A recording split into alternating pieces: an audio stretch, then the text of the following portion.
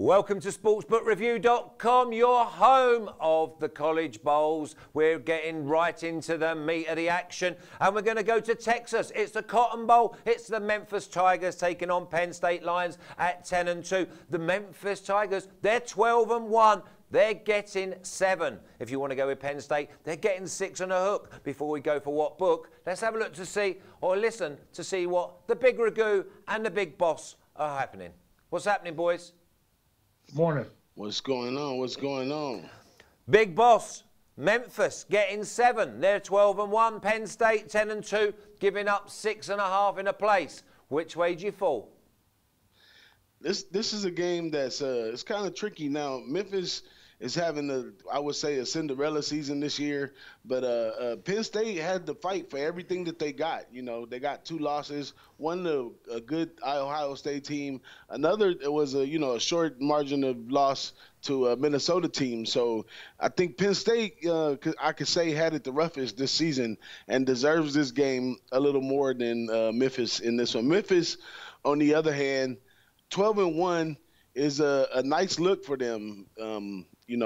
Off top. But in the Penn State defense is really, really good, although Memphis offense is very good as well. They ranked number 10, and they're going to be going against a defense that's ranked number 18. So that's going to be a nice matchup right there. It could keep us under the total, but I'd have to, with the job that they did over there in the Big Ten this year, on the competition level and matchups and the effort they put forth in some of those games, I'm going to kind of lean with the Big Ten almost every time. So although this Memphis team is having a Cinderella season, that could really lift these guys up, to complete the season with a bowl win.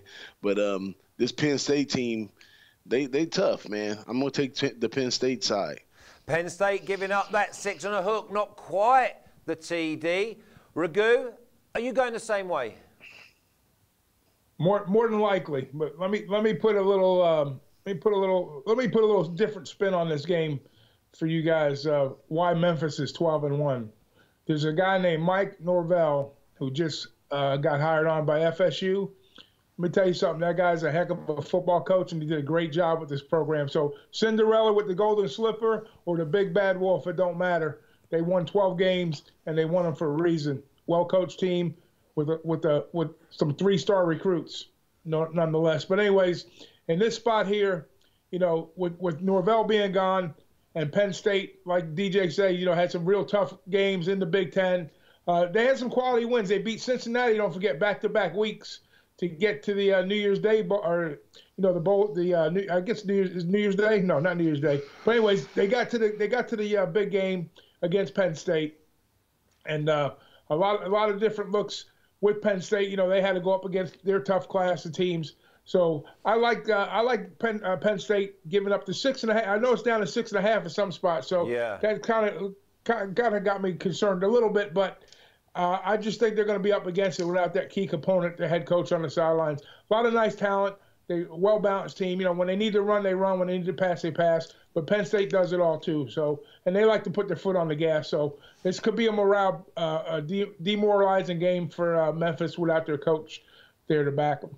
Yeah, I'm always suspicious when I see Brady White's thrown for 3,500 yards, and you got DeMonte Coxey going for nearly 1,150 on the ground. I'm happy to go with Penn State at -6.5, and you go to Bet Online.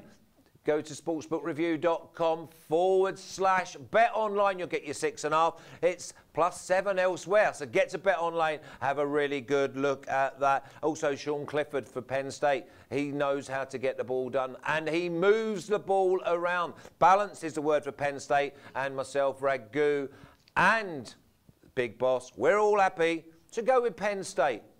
Be sure to join us when we go back through our next bowl game.